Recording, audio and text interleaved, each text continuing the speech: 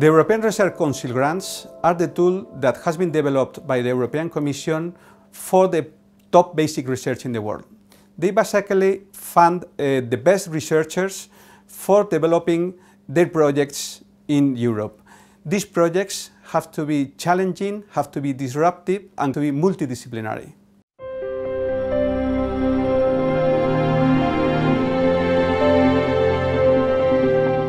Well, the ERC Starting Grant Model 8 deals with investigation of the aging of the human heart.